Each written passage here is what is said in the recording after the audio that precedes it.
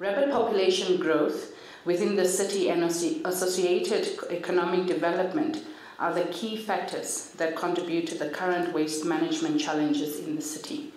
I trust that the proposed cleanup campaign to be rolled over a period of 3 months serves as a springboard to re-educate residents about the long-term effects of littering and illegal dumping.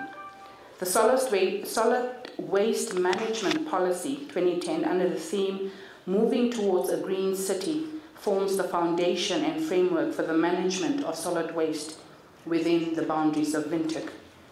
At the heart of this policy is the integrated waste management hierarchy, which advocates for waste avoidance, reuse, and recycling as supplementary and more sustainable responses to solid waste management.